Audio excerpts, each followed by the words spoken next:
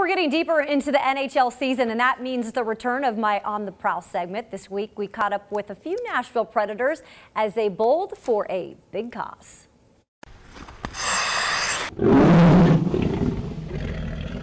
Navigating the ice and scoring goals. That comes naturally for the Nashville Predators, but conquering the lanes of a bowling alley?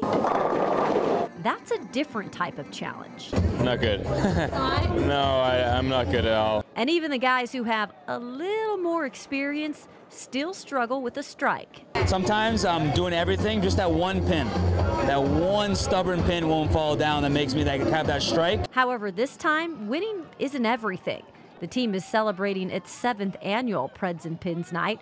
The mission: to strike out pediatric cancer. We just wanted to do an event that was different. It was low-key, and it was some way to engage our players and another way to raise money for the 365 Pediatric Cancer Fund. The Predators have raised over $400,000 for this cause, and that number keeps increasing with events like this. It's nice to get something different and to help charity it out. It's just a good experience. Not only are the players on hand every year, but don't be surprised to turn around and find a Music City celebrity in the crowd. We have several baseball players, several former NFL players, some musicians. We have Chip Eston from the show Nashville.